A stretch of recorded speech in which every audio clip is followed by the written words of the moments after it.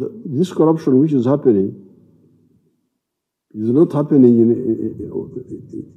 on the moon. It is happening here, happening in a sub-county, happening in a district, happening in a constituency. Of course, now I have opened and warned them. So be sure that you are not in my gun sights. Because we cannot let down our people down. The other day we were celebrating the Heroes' Day, people who died to save our country and to develop it. But you get money being diverted by corrupt people.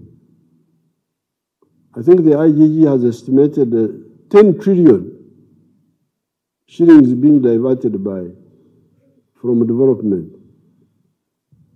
That money is 10 trillion per year. In 5 years, we would tarmac all the roads that we need to tarmac.